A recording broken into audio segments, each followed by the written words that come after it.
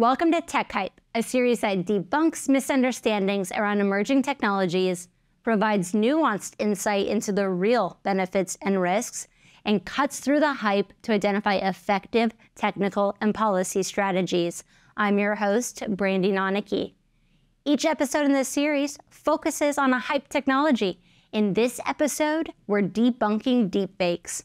You've likely seen a few deepfakes when scrolling through social media or in a major film. One of my personal favorites is Dwayne "The Rock" Johnson's face superimposed onto Dora the Explorer. Seriously, Google it. You will laugh for days. Now, while deepfakes can be a creative and often hilarious outlet, they can also be extremely dangerous. I'm going to share a clip with you right now of Senator Ted Cruz, Elon Musk, and President Biden discussing the risks of deepfakes. A deepfake impersonating a politician can undermine a democratic election. Impersonating a CEO can cause stock price to plummet. Impersonating a head of state and war could break out. You just heard Senator Ted Cruz, Elon Musk, and President Biden, or did you? You might have been able to tell in their voice or the way their lips moved that something just wasn't quite right, that there was a tell there, that you knew it was faked.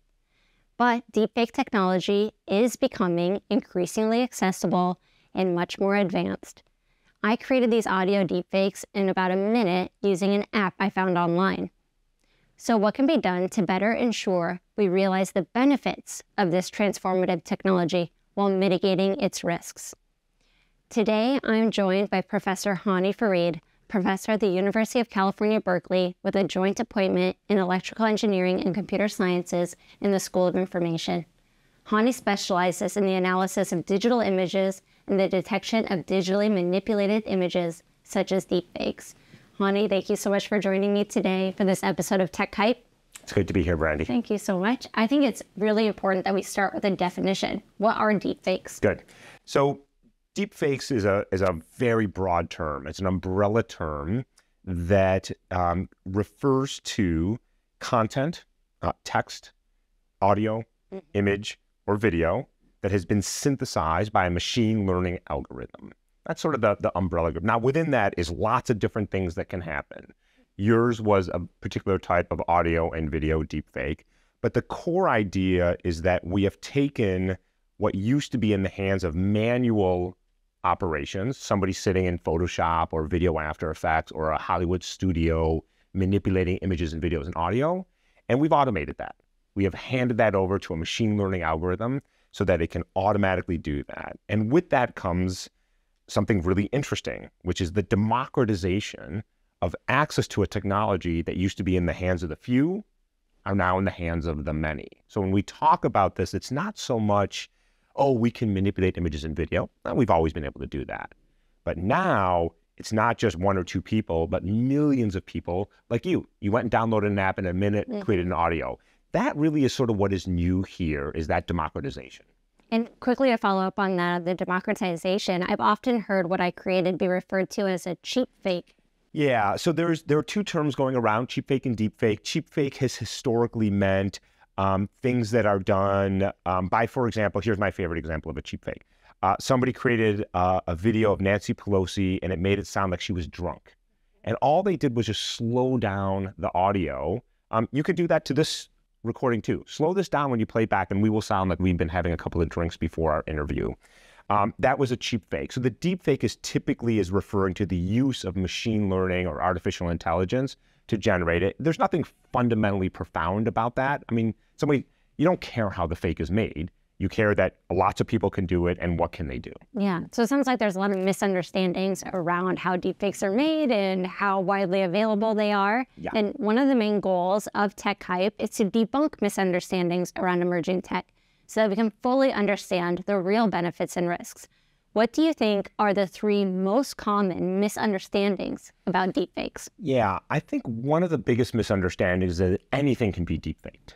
A person running through the streets screaming, a person being brutalized by a police officer, that because we have technology that can create the types of deepfakes that you generated, anything absolutely anything. And that is simply untrue. There are limits to what are possible today. For the most part, where deepfakes excel is sort of chested up, right? A talking head, like this right here. That is actually pretty good. The voice is getting better, getting my mouth and my body to move. But me running down the street, full body animation, we're not there yet. We'll get there, but we're not there yet. So I think that there are still some limits to what is possible with current state-of-the-art deepfake technology. How close are we, though, to that future scenario of full-body deepfakes? Yeah, that's the right question. I don't know, but here's what I can tell you is that if you look at the trend, so I've been in this business for a long time,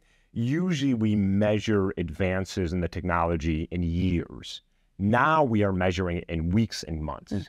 So the deepfakes splashed onto the screen about 5 years ago, and we have seen a phenomenal evolution in the technology. Really, every few months you see advances. We're just getting our heads around one technology, and ChatGPT shows up and blows up the world. So at the rate at which it is going, I think you can measure full-blown animation of bodies, animals, objects, complex scenes in years, not decades. So also, are there any other misunderstandings? I know we've discussed this first one about how anyone can, whether or not they can create a convincing deepfake. What are two other misunderstandings? Yeah, here's another one. And I know where this one comes from. In the early days of deepfakes, the consensus was this was a risk only to famous people, politicians, actors, actresses, people hosting television shows. That used to be true. And the reason it was true is that in order to create deepfakes 4 or 5 years ago, you needed a lot of content. You needed hours and hours of audio. Joe Rogan, for example, was easy to deepfake, relatively easy. President Obama was relatively easy to deepfake because there were hours and hours of video. And the sense was, well, me, you, the average person, we're not really at risk. And that has changed. So for example, if you look in the space of non-consensual sexual imagery, which is probably one of the most disturbing trends in the use of deepfake technology, where people take the likeness of primarily women and insert them into sexually explicit material and then carpet bomb the internet with that. That is affecting not just politicians and actors, but it is affecting journalists and human rights activists and lawyers and people who attract unwanted attention. Because even now, with a relatively minimal digital footprint, I can go search your name online and I'll find a few dozen photos. And that's enough now to start to create reasonably convincing deepfake. And that's because the technology has gone from needing hours and thousands of images to less and less and less. And now we all have some risk because we have an online digital footprint. Wow, this is extremely troubling because we all have images online. What's another misunderstanding? Yeah, here's the one that I think is most interesting in some ways.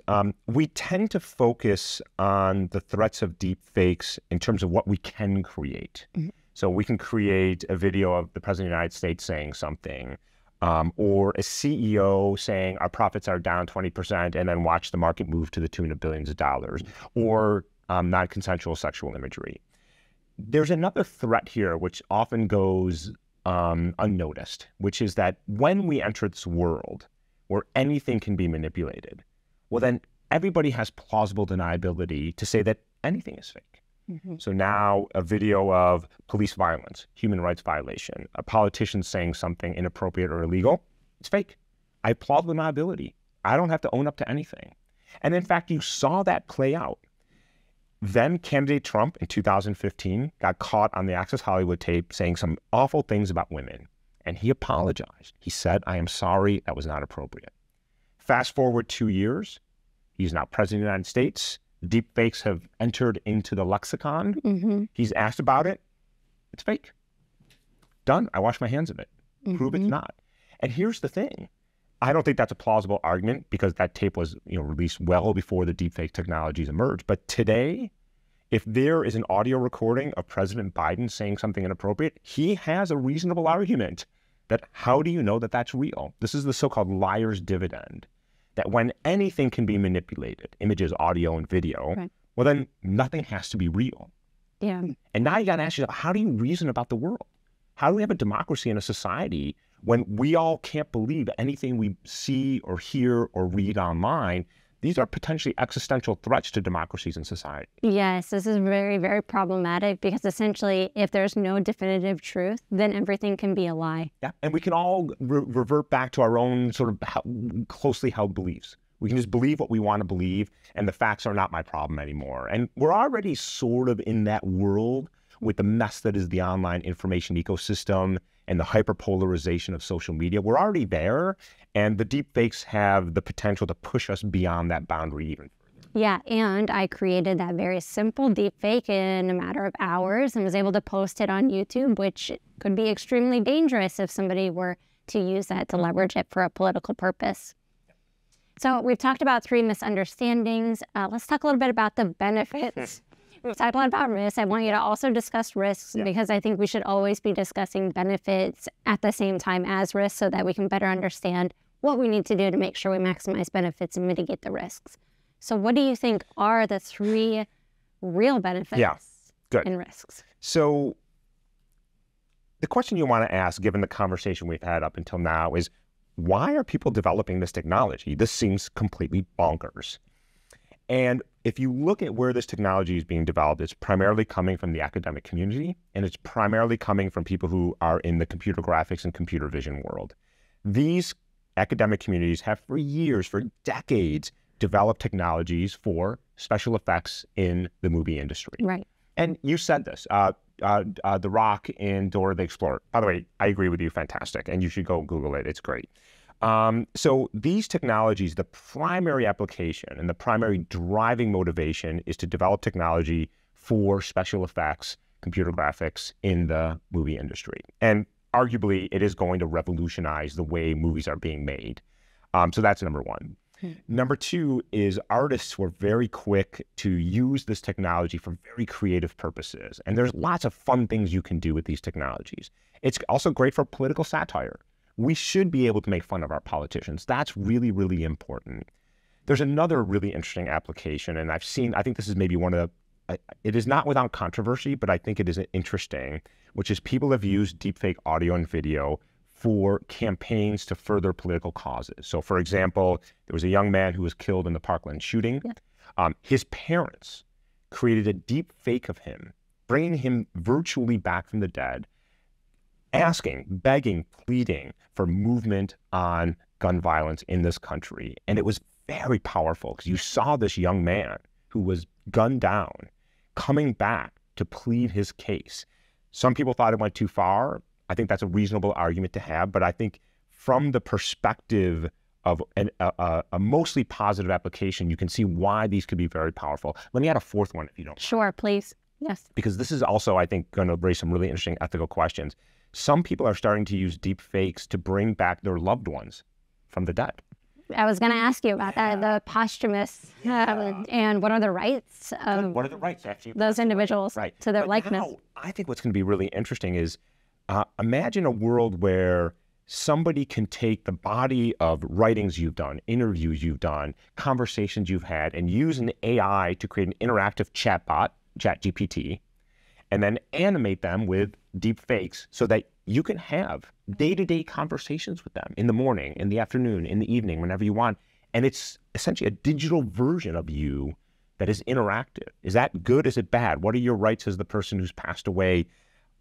This is coming, by the way, but I think we have to think very carefully about whether this is a good or a bad thing. Yeah, I mean, it's already happening in the motion picture industry where an actor may pass away and they bring them back in using... We've already done this. Yeah, Star Wars. That's exactly right. Exactly. So great, these for special effects, for creativity, for speech, parody of our elected officials, and for advocacy campaigns. Yeah. Let's go back to those risks, though, because those are really important to focus on. So we've enumerated a few. Let me go through them again, and we'll add a few more. The non-consensual sexual imagery is a real problem, primarily for women, and we need to figure out how to tackle this problem. 2, fraud. We have already started to see deepfakes being used to commit small and large-scale fraud.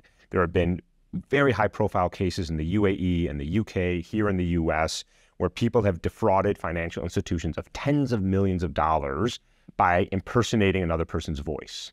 That eventually is going to come down to individuals where we're going to start to see very sophisticated phishing scams or it's not going to be an email or a text. It's going to be a phone call, and it's going to sound like your loved one or your boss or your friend saying, oh man, I'm in trouble. Can you wire me some money? Can you Venmo me some money? The fraud space is ripe to use deep fakes for very sophisticated phishing scams. I'm horrified. And I want to ask a question on this because maybe a year or two ago, I was on the phone with my bank and they said, oh, we're going to take some audio recording of you and then we're going to use your voice to verify it's you. Was that good or bad? Is it going to help mitigate this threat of a deepfake impersonating me? No, and here's why. And it's a false sense of security, because the idea that your face or your voice is your fingerprint isn't true anymore. Because if here's a really good example. Here you are making recordings of your voice on this show and the next show and the next show. People are going to be able to stream that and clone your voice and call your bank with your voice. Your voice is no longer your fingerprint, right? So good luck with that. Right. I have to keep tabs on my account. Now I'm really scared. Yeah. Okay, so let's see. Non-consensual sexual imagery, fraud. We absolutely are starting to see deepfakes being used in disinformation campaign. It's taken a little bit of time, but it's already started where people are creating what looks to be like newscasters making official pronouncements. And we saw one in Venezuela just this week and in Western Africa last week. And we are going to start to see very sophisticated deepfakes being used to spread disinformation, fuel violence, and fuel human rights violations. And propaganda, right? Didn't China a few weeks ago create deepfakes of news anchors who looked like they were from Western media outlets? Wolf News? Yes, exactly. It was fantastic. And just bashing American Western democracy. That's right. So yes, it's going to be used for propaganda. And so that's, I think, something we have to be extremely concerned about. And then I want to I want to emphasize again this liar's dividend, because I do think that this may be the larger threat here, is that we are all going to grow incredibly skeptical of everything we read, see, and hear. And then we're going to revert back into our little tortoise shell and say, well, it's a scary world out there, so I believe what I believe, and facts can't come in and penetrate that. And that is very worrisome to me. Yeah, I totally agree with you. And fact-checking, the role of fact-checkers, the role of our media institutions in providing that sense of understanding what is true and false. So next, I'd like to talk about some concrete strategies. We've outlined some of those benefits and discussed the risks. So what do you think are some concrete technical or policy strategies that need to be implemented now? Good. So first of all, I think there's no silver bullet here. There's no, okay, do this and we have solved all of our problems. I think we do need a number of different things. Let me start enumerating them. So one is, I think that the burden on solving this problem should fall primarily on those who are creating the problem. And those are the people who are creating generative AI, synthetic media, and carpet bombing the internet with their technologies and the outputs of those technologies. I think the burden should be on them. So here's something that every single generative AI company can do today. They can watermark every single piece of content that their software produces, whether it's an image, an audio, a video, or a piece of text. So by watermark, think a piece of currency, a bill. I know we don't use paper bills anymore, but a currency has watermarks in it that make it difficult, not impossible, to counterfeit. There is a digital equivalent of a watermark where you slightly perturb the content in a way that is robust to an attack, somebody trying to remove it, but allows for easy downstream detection. This technology has been used for many, many years to protect digital assets, copyright infringement, and you can bake those watermarks into the synthesis pipeline. And so that when you created an audio of Ted Cruz, if that managed to go online and go viral, anybody, including YouTube, by the way, can simply say, that has a watermark, it's a deepfake, we can tag it. You don't have to ban it, but you can at least annotate that. And then if there is an intervention downstream, you can take the intervention. So that we have more transparency. Okay, I'm going to push back on this a little bit because, I'm on board with you that if the companies that are creating deepfake, they have the technology to do it and they implement this, end user, it would be marked. Okay. Now, what about an entity that is nefarious? Good, excellent. And they're creating that. Good. As usual, you asked the right question. They won't do it. They won't. And then let's also talk about the California anti-deepfake law. Good, let's do that too, because both of us hate that law. Yes, we do. Let's talk about the bad actors. So here's the thing with bad actors. I can't stop the bad actors from saying, we don't care about your watermarks, go to hell, we're going to do whatever we want. But here's the thing. For them to survive, they need to be on the internet. So they are going to need cloud services. So Microsoft, Google, Amazon can say, look, if you're not going to comply with these basic standards, you don't get to use our cloud services. Oh, you want your app on the App Store? Sorry, you're not complying by this standard. Oh, you want to have a domain name? Sorry, you're a bad actor. So we can restrict their access to core technologies that would allow them to make their technology accessible by telling a handful of companies, really a handful of companies, look, these are bad actors doing bad things, phishing scams, malware, spam. We ban those services all the time. Yeah. And so I think that's the way you deal with those bad actors is you marginalize their access to the internet where they'll be able to do this in the basement, but then that's a relatively minor risk. Yeah, and then maybe they won't be able to get it out to the larger platforms. But I do worry, though, that the large platforms might do this, but the real risk are smaller free platforms, 8chan, like... Good. Okay, now you go upstream. You go to the Cloudflares of the world that give you protection from DDoS attacks. So there's always infrastructure, right? There's always somebody above you. There's a bigger shark in the pool. So for example, if you can't get a domain name or your app into the store, where are you on the internet? You're gone. Yeah. So I think that and none of this will be perfect. There will always be people who find ways to abuse it. Our job here is not to eliminate the risk, but it's to mitigate the risk. And right now, any knucklehead, I'm not including you, can go on to it and get an app and create a deep fake and put it online. And we need to create some barriers to that simple entry. Yeah. Okay, I just called you a knucklehead. No, that's okay. I appreciate it in some ways. But I do have a follow-up question on that, and we need to discuss the California anti-deepfake law. So in the state of California, we did have a law, it sunsetted in January, that would try to mitigate the spread of a malicious deepfake intended to influence an election. I think it's 90 days before an election or 60 days. 60 days. 60 days, 61 days, you just go to town. Yeah, exactly. Send it out there. Now, in that law, it actually mandated those who are creating and disseminating these malicious deepfakes to put their identification on them. Yeah. Obviously, a nefarious actor is not going to do that, and by and large, the law was very ineffective. Yeah. But I'd like to know more about what do you think could be done through legislation? Good. So we have an existence proof for a law that was probably, I don't think they meant to create an ineffective law, and I think they overreacted in the early days, and thankfully it's sunsetted because I don't think it was going to get anywhere. I think that there are laws we can pass on non-consensual sexual imagery. I think there are reasonable laws that we can say is, look, you cannot put a woman's likeness into sexually explicit material without her permission. And that's a relatively uncontroversial law. And I think that's something that is, in fact, many states in the U.S., Australia, and other parts of the world have started to ban this content. The federal government is starting to take it up here in the U.S. I think that's probably the first piece of legislation that will get real traction. On the mis and disinformation front, it gets a lot dicier, as you know, because now you start pushing up against First Amendment and freedom of speech and the things that you and I tend to argue about quite a bit. Here's what I would like to see. I think the first step has to be, and I think that this will resonate with you, Brandy, is transparency. I think the first thing is, look, just tell us what is what. And then downstream, I can deal with the policy and how to intervene if I have to intervene. I think it's going to be very, very difficult to write a law that says you cannot create a deep fake that is deceptive. Because, of course, we can.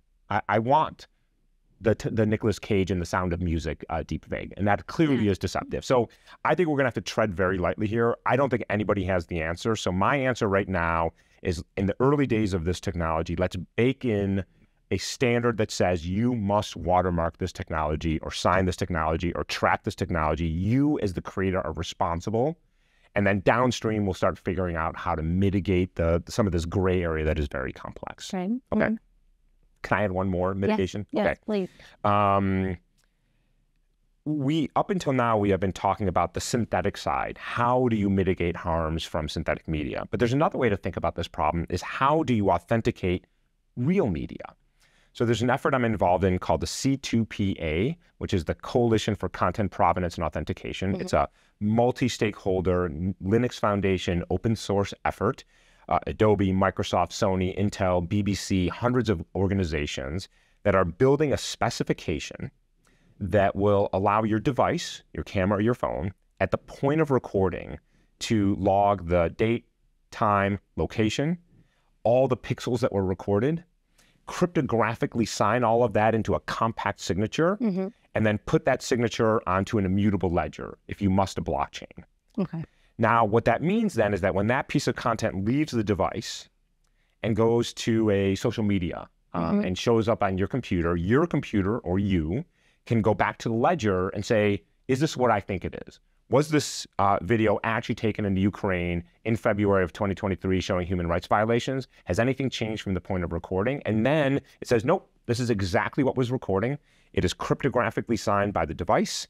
And you can now say, okay, I know that this was an actual recording from an actual person at a specific date and time, and nothing has been modified. And so tackling the problem from the real side, I think, is also very important, not just from the fake side, because then we can say, look, we know that it's possible to manipulate lots of things, but if something has been signed by a piece of hardware, at least we know that this is something that is a real recording, a real event.